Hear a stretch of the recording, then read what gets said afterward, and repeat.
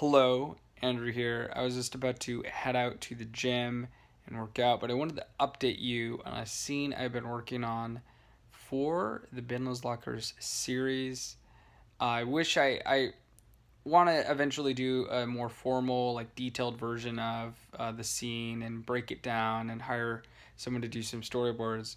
But essentially, what happens is there's this rescue mission in the beginning of the episode, the pilot episode, where this North Korean terrorist guy basically kidnaps these foreign exchange students in South Korea, and one of them is the Prime Minister of the UK's niece, right? And then the other one is the son to the CTO of this biotech mega corporation in the United States. And the terrorist guy is like holding them for ransom, threatening to kill them if he doesn't get wired a certain amount of money. So this scene's really the origin story of Susanna, who's the female protagonist, and she's this female Marine, and she's leading this Black Ops team to they pinpointed the location of where this terrorist guy is in North Korea. He's on this land-tied island called, I believe it's pronounced Yeonmaido. It's like right off the coast, kind of.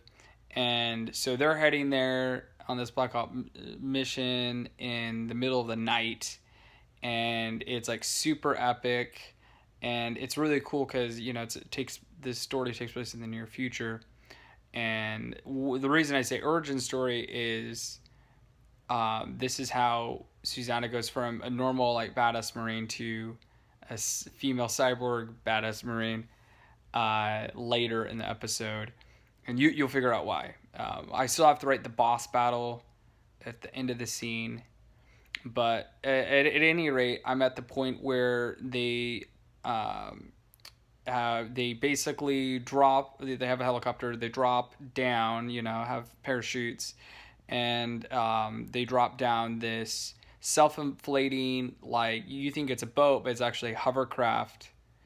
And it's really, really cool because it's in the near future, so it's super quiet and just barely, brisking the water.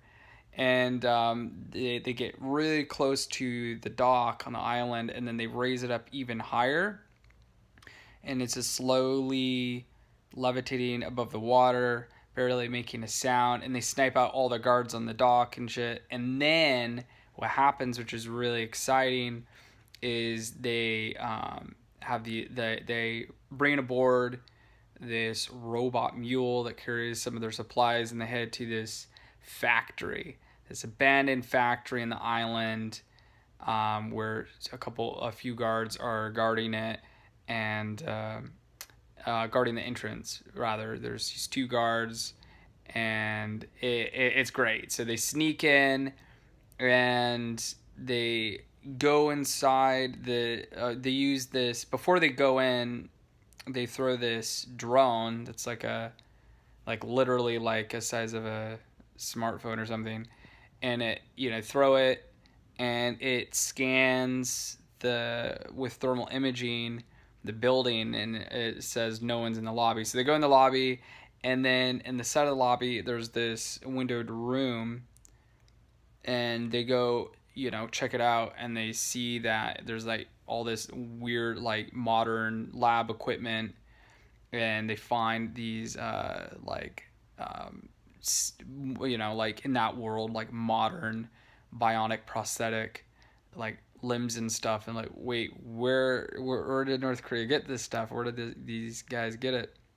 This is really, really cool. It's gonna be really hot, and then they figure out that through because they also have thermal imaging on their binoculars. So one of the Marines is like, okay, yeah, all the hostages are in this basement, and they're not moving. They're like sitting down. It looks like they're watching something on a TV.